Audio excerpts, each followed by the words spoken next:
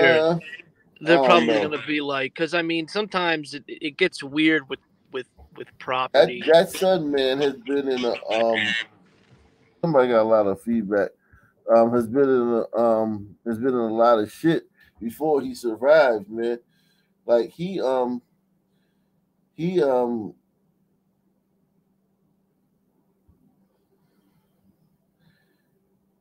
Please be advised, the following video contains graphic violence.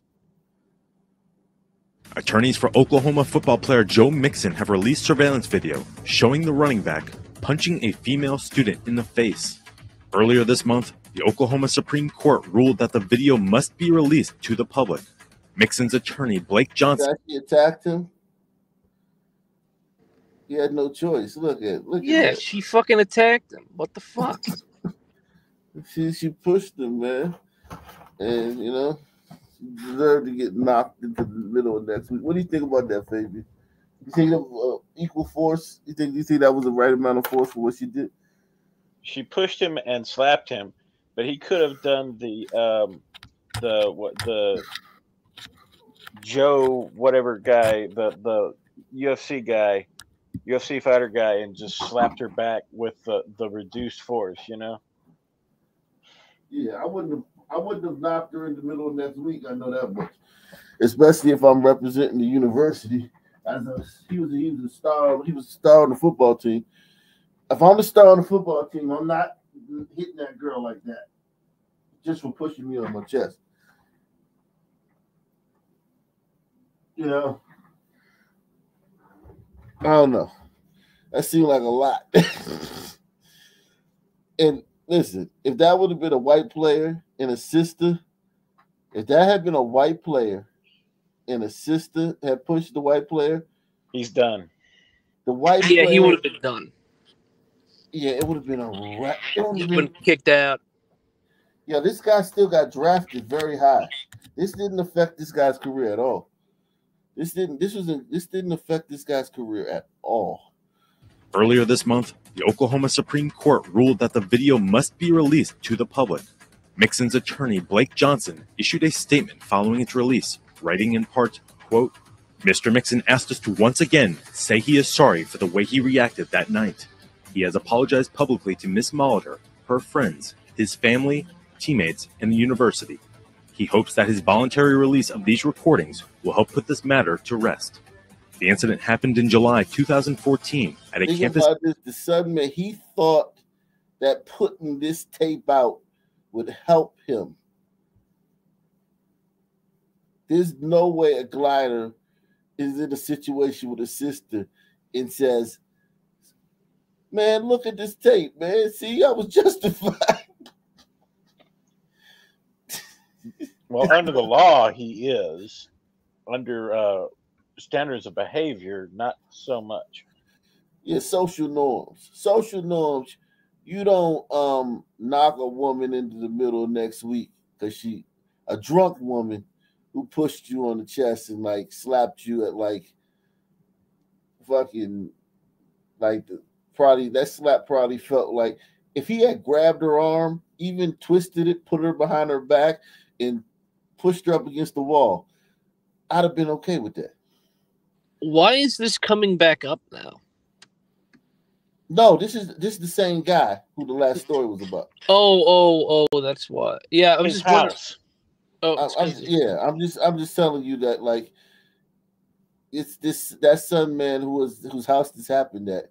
Like he not worried about like. Remember, you're supposed to be hanging from a tree for doing this. You know what I'm saying?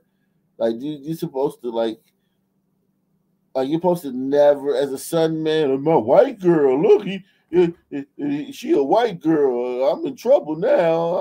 I'm not gonna get a fair trial. Man, this got nothing happened.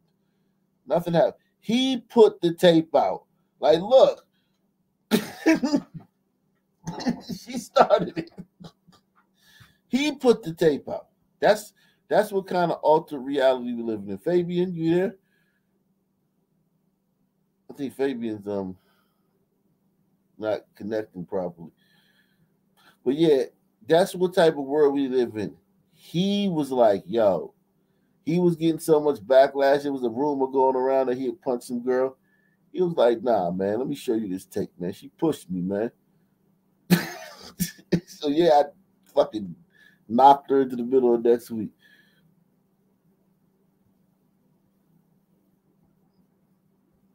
And this is a white girl in the South.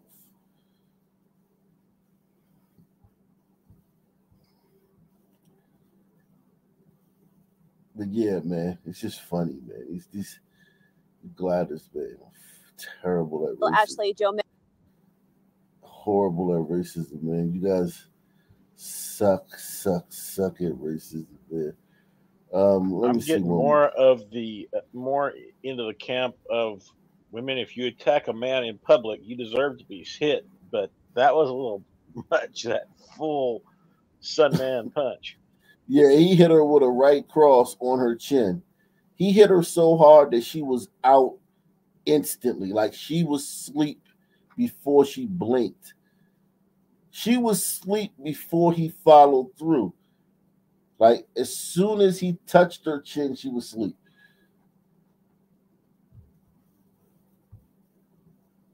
New this morning, an arrest in a deadly shooting in Winton Terrace. Cincinnati police say 22-year-old Myshawn Stanley shot and killed 21-year-old Amaya Stanley. The shooting happened on Craft Street around 11 Friday night. The victim was pronounced dead at the scene. Last night, Cincinnati police, with the help of Colerain Township and Hamilton County SWAT, arrested Myshawn Stanley after an apparent standoff. It happened on Longwood Court off of John Rose Avenue in Colerain Township. Police surrounded an apartment complex around 6:30 p.m. and remained on scene for about 3 hours. Our crews at the scene could see SWAT trucks and police officers inside the stairwell wearing tactical gear. Police say the suspect was arrested on an open murder warrant.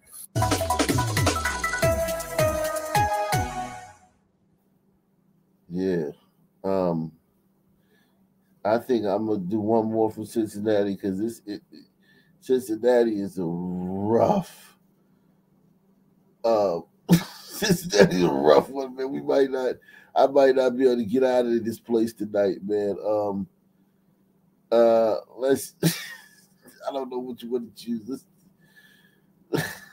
Jesus Christ, we might have to come back to Cincinnati tomorrow, man.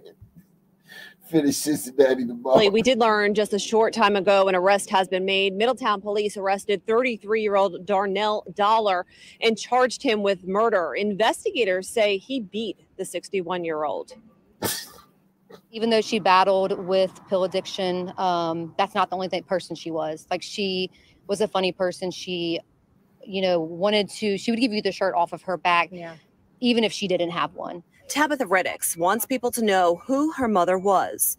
61-year-old Connie Reddix may have battled addiction, but she did not deserve to die.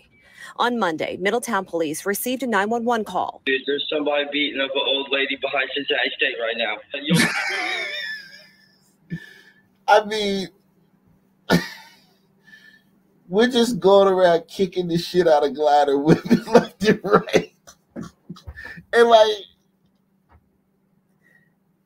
this is supposed to be like some racist country where, like, if you lay a finger on a glider, and some people talk like that. I promise you, they talk like that. On Twitter, you seen the comments in the Twitter on the Instagram post? And she's a white woman. He gonna do life in jail. Oh shit, he shouldn't have messed with a white woman. They gonna suspend him now. And if the caller had pulled out his CCW gun and shot the guy beating the old woman to death, he would be vilified. Yeah, I mean, you beating the 61-year-old woman, like, it's just crazy, man.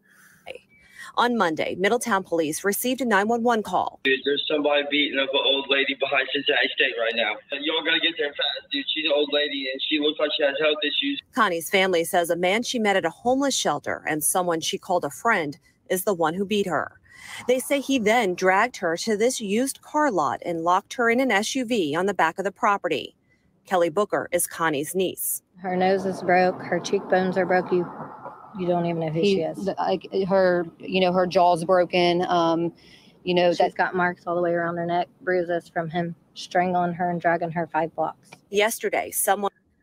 So he's dragging a black guy's dragging a white woman 5 blocks in a major city, and it's just, well, this is Middletown, a suburb, I guess, and he's been seen beating her, and he drags the elderly woman 5 blocks.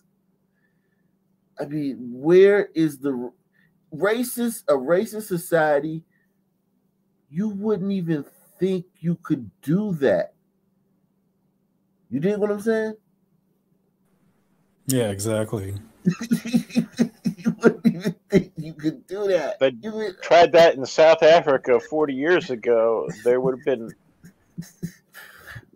had the rope around his neck or whatever. Yeah, but you shouldn't think that you could do that. Gliders already don't think they can do that. And if someone is in a glider society that displays that they think they could do that, obviously they need to get dealt with. Yeah, I wonder if he dragged her by her hair or her feet. I hope he dragged her by her hair. Gave her some dignity and not dragged her by her feet. 5 blocks? Jesus, that's a long way to drag somebody. After you beat them to death with other people watching. Sounds like he dragged her by her neck, like had her arm around her neck and was dragging her. And these are her daughters. Look how pissed off they are. Her cheekbones are broke. You don't even know who she is. Like her, her jaw's broken. She's got marks all the way around her neck, bruises from him strangling her and dragging her 5 blocks. Yesterday, someone saw a woman in the car and notified police. When police arrived, Red X was dead. Today, Middletown officers arrested 33-year-old Darnell Dollar and charged him with murder. No, I don't have a mom the rest of my life because of him. I don't care if I'm 36 or if I was 20. Like, you brutally murdered my mom, and I hope that justice is served for him. Me too. He's definitely a monster. It took her everything in her soul to call that guy a monster. She feels terrible about calling him a monster, right? She's gonna go home and repent to the woke gods. I shouldn't have called him a monster. Maybe I should have just called him. Because the first one nailed it. She's in good standing right here. Like, you brutally murdered my mom, and I hope that justice is served for him. Me too. He's definitely a monster.